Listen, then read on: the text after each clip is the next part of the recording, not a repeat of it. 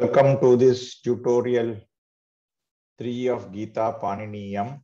So we will continue our study of Ach Sandhi further. So a quick recap of what we did last time. So we had seen Vriddhi Sandhi. We have actually 6 types of Ach Sandhis: Vriddhi, Lopaha, Yana, Dirgha, Guna and Purva Rupam. So in this tutorial, we are going to learn about the Lopa Sandhi which has been used in the Bhagavad Gita chapter 1 and 2. So let us look at the various examples. So you have got Sarva Eva, Sarve Eva, there is an Ekara Lopam, Sarva Eva Maharataha. So this comes in Sloka, first chapter 6th Sloka and first chapter 11th Sloka. Similarly, ye te atra samagataha. So in case of ye te atra samagataha, there are 3 specific words. So ye, te and atra. But then as we are discussing A02 lopaha, then we are concentrating only on ya and ete. So we are looking at ye and ete, as a result of which your ekaram after ya is dropped. Then we have got same way te ta ime avastitaha. So it's actually te ime avastitaha. This ekara lopam has happened. So if you look at ta plus a plus ime. Similarly, ratopastha upavishata. So ratopaste upavishata. So ta plus a plus upa. So there is something called Ekara Lopam here. It is called as Ekara Lopam. Yotsya iti Govinda. Same way Yotsye iti Govinda. So Yotsye iti Govinda, where yo is again Ekara Lopam. But technically it is something else which we will see in the following slides. So as a common rule, we talk about Ekara Lopam, but it is something beyond that as we see, because this derivation is not a straightforward one and involves multiple steps. So now let us look at the related Panini Sutras. I have used the word Lopaha. Now what is Lopaha? So each and every word needs to be defined. So this is a Sanya Sutram, which is Adarshanam Lopaha. So Lopaha is the process of making something disappear. So Prasaktasya Adarshanam Lopasanyam Syat. That is what is the meaning of Adarshanam Lopaha. So which is a Sanya Sutram, as we have seen earlier also. Sanyacha Paribhashacha Vidir Niyama Evacha Atidesho Adhikarascha Shadvidam Sutra Lakshanam. So now we have got Lopaha Shakalyasya. So in the opinion of Shakalya, or according to Shakalya, Shakalyasya is Shashti Vibhakti, Lopaha is Pratama Vibhakti. So according to Shakalya, a yakar or vakar present at the end of a pada and situated after a gets removed and is followed by a letter from Ash Pratyaharam in the context of Samhita. This is a simple definition of Lopaha Shakalyasya. When we go further, we will try to understand it. So now, one more new thing or a new concept which I need to introduce here is the concept of optional rules. So the certain rules or the certain Vidhi rules can be mandatory or optional. So now, how do I identify whether a sutra is mandatory or optional? So whenever the sutra is optional, there are 4 keywords. So in the new computer jargons, we use what is called as keywords. So the first keyword which to identify is generally is the word cha. So example of a sutra, anachi cha. So the moment the word cha comes in a sutra, in certain cases, the sutra is optional, or this rule itself is optional. The second one is va.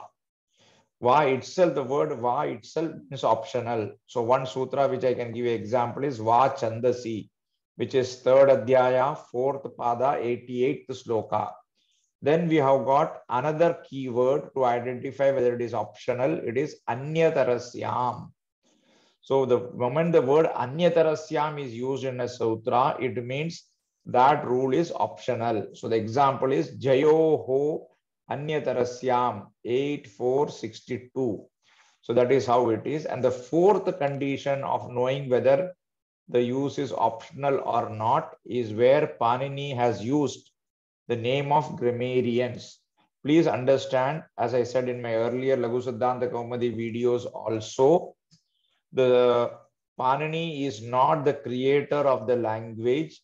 What Panini has done is what Panini did was a reverse engineering and defining the various grammar rules. Language existed even before Panini. Grammar existed even before Panini. There were a lot of grammarians like Shakalya, Sphotayana, Shakatayana, etc. And they also have defined certain grammar rules. So now in case of Panini, when Panini is writing the sutra, he has seen a specific usage.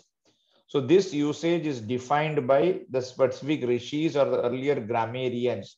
So some examples are Lopaha Shakalyasya, Sambuddhau Shakalyasya Etavan Anarshe Arshe, Avang Sphotayanasya, Langaha Shakatayanasya Eva. So the moment you see these sort of names, also you need to know the sutra is an optional rule. So this is the first one such we are looking at. So lopaha shakalyasya. So what are the learnings in this? The learning in this is the first learning is that this is an optional sutra because shakalyasya has come. The second rule is padanta va or ya preceded by a or a is followed by ash is dropped. Now what happens? Where did we get the word padayan, padantayoho, yavayoho, and ash? These are all coming from the earlier sutra. So sutreshu, there's another explanation. Sutreshu adrisham padam sutrantarad anuvartaniyam sarvatra. So it is taken, the padanta ya and va is coming from the previous sutra related to this, as well as ash is all coming there. Now, the biggest confusion starts here, where we have defined sarve eva is equal to sarva plus a plus eva. So the second learning, we are talking about va, we are talking about ya. So the neither ya is there, neither padanta va or ya you are seeing. Also, there is no akarantam. Then how come this lopaha is happening? So do not get confused here. So before this rule becomes applicable, there is an intermediary step which we need to know and understand. So what is that intermediary step? Intermediary step we will see in the next slide. So if you look at the intermediary step is A07. So I will not go into A07 in depth at this juncture in this tutorial because we have got a separate tutorial for A07. So as per A07 rule, HO Ayavayavaha, which will be explained in subsequent session, Sarva A plus Ava becomes, because of the HO Ayavayavaha rule, A plus Ava, it becomes Sarva plus I plus Ava. So this Ekarantam is replaced. This Ekarantam is replaced by I. And now once this I comes into picture, you have got the rule which can be applied. Step 1, you should have a. Step 2, you should have padanta ya or va, which is there. And you should have an ash. So what is ash? We have already seen in Panini's Pratyahara Sutram. Ash means I, una, rilika, ye, ong, ayav, chayavarata, lana, nyamangana, nama, jabanja, gadadacha, Jabagada Dasha. So all these alphabets, when it comes, all this when it comes before the, after this entire thing is called Ash. So when this Ash comes, so three steps. Step one, you should have an A. Step two is you should have a Padanta here, and you should then, it should be followed by Ash. So in this case, A is an example of Ash because A comes here. So A is nothing but an Ash.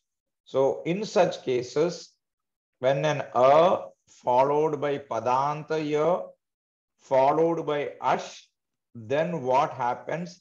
The ya is dropped, or the lopa happens to this ya. So this ya is dropped. As a result, you have sarva eva. Now again you may ask me, what is Padantam? So Padantam again is defined by Panini. It is not an advanced session, so I can give you some definitions of this one Padam. So there are four definitions of Padam which is given. Suktingantam Padam, Nakyehe, Siticha, Swadishu, Sarvanamasthani. These are the four definitions of Padasantya. So all that you have to know in this case is I is nothing but a Padantam. Just because I is a Padantam, therefore this year becomes Lopa. Therefore we have a Rupam called Sarva Eva. Now when Sarva Eva rule is formed, again you have got A plus A coming again. And we have learned in our earlier tutorial where we have learned the rule A01, which is Vriddhi Rechi. So in this case, if you go by the rule A01, Vriddhi Rechi, the form should have become Sarvaiva, because again applying Vriddhi Rechi, Sarva plus Eva becomes Sarvaiva.